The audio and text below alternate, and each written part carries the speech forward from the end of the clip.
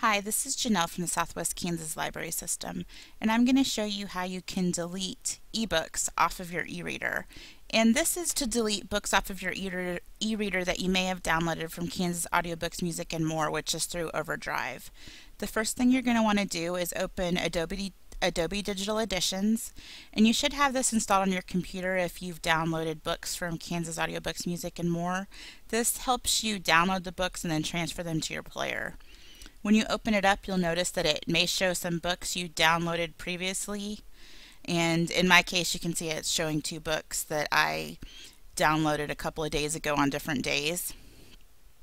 Then what you're going to want to do is go ahead and plug in your e-reader, which I already did, and in this example I'm using a Nook, so it may show up differently on your computer depending on which device you're using. But I'm going to go ahead and click on Media, which is my Nook. And when I do that, it's going to bring up several books. Now the thing is, you'll want to be really careful because it's going to bring up all the books on your e-reader. So I'm going to look for books that may have expired or books that I'm done reading.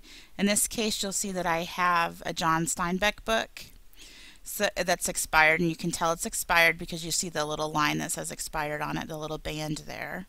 So what I'm going to do, when you click on the book, you'll notice there's this little arrow that pops up. Go ahead and click on that, then hit delete. And you'll have a screen that comes up asking you if you want to delete this item. Go ahead and click delete because you do want to delete it.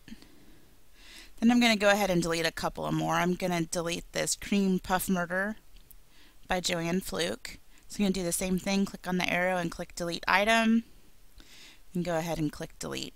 And this will get all the books. This will get the books that you want to get off your player. This will get them off for you. Let us know if you have any questions.